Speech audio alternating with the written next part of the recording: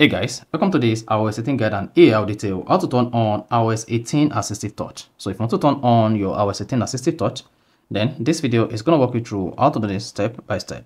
So if at the end of this you found this often informative, please don't forget to like and subscribe. Now, to turn on iOS 18 Assistive Touch, the first thing you need to do is go to your iPhone settings. On the settings page, scroll down and click on Accessibility. Now once you selected Accessibility, scroll down until you get to Touch, and then click on that. Once you select Touch, come here and then tap Assistive Touch. Once you tap, you'll be prompted to turn on the Assistive Touch on your phone by toggling on this button, and once that's enabled, you should see the iOS 18 Assistive Touch button added to your iPhone home screen. Then you can now come here to customize the Assistive Touch under Custom Action. You can customize single tap, double tap, and then long press.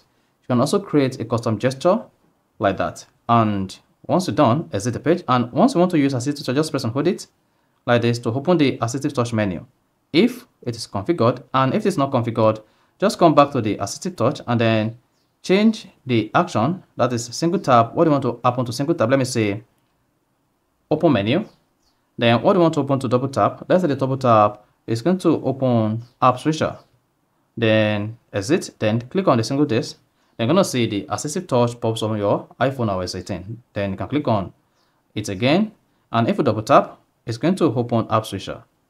So you see that? So you can just come to custom to customize the Assistive Touch on your iPhone. So that is basically how to turn on iOS 18 Assistive Touch. So if you found this helpful and informative, please don't forget to like and subscribe.